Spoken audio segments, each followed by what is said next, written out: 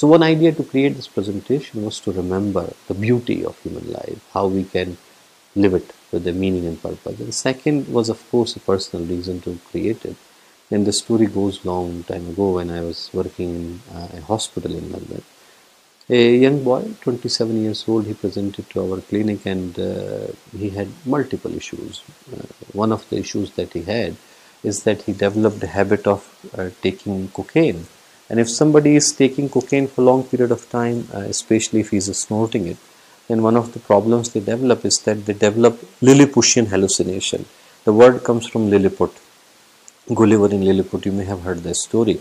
And they see the small people crawling all over the body. They are not there, just the imaginary people, and he was seeing them. And then he also developed diabetes because of taking steroids for long. So he was using the insulin syringe to dig these people out. 27 holes were there in the body the night we saw him. Very dreadful condition, very bad condition. Took like 3 months to get him better, and 3 months were horrendous because every single day he would fight with the medical staff because he wanted to pull every single thing out. He did not want to do anything, and very, very difficult time that we had. And one night, I think we were having a discussion, and I spoke to him and I said, "Why are you so angry with yourself?" And he said that I'm not angry with me, I'm angry with my father.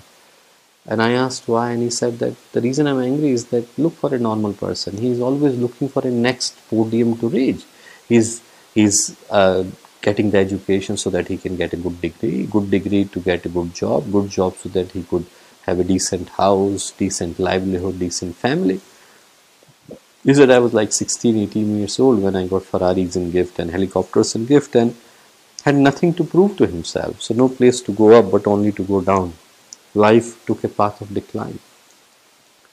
So I said, your father may not be responsible for it. It was not his intention to destroy your life. He did not want to annihilate it. He wanted to help you, but unfortunately, it has taken that path.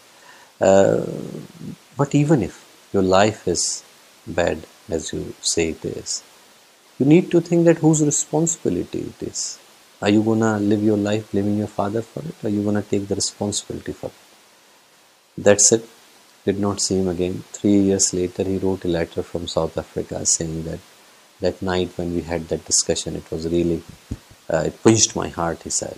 And he said, I went on a world tour. And he ended up in a very small and remote part of India, a tribal part of India called Bastar. A number of people of our ashram are from that beautiful part of India called Bastar. So he went there and he saw a farmer there, and that farmer had barely anything to feed himself, or very poor family, but had 4 children, and they were very happy together, enjoying their time.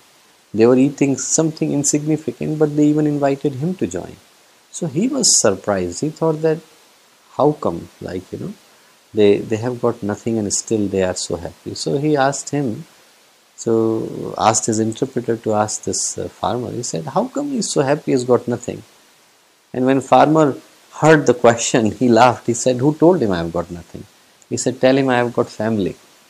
And the moment this boy heard that thing, he said, I immediately took a flight back home to London, hugged my father on reaching there, and we both cried like never before. He said, it took us 4 hours to say the first word. And then I said, first time I realized that life is not supposed to be pain, but it's supposed to be a source of happiness. And then he asked a question, how do we make life a source of happiness? Answer to his question is here. We make the life source of happiness if there is a meaning and purpose behind it. If there is no meaning and no purpose, life becomes a burden. Every second of the life becomes dreadful. And if there is a meaning, if we are going for a destination, if we are working hard for it, if our life is filled with a purpose, if we are seeking the purpose, living the purpose, dreaming the purpose, breathing the purpose, then every second becomes an act of celebration.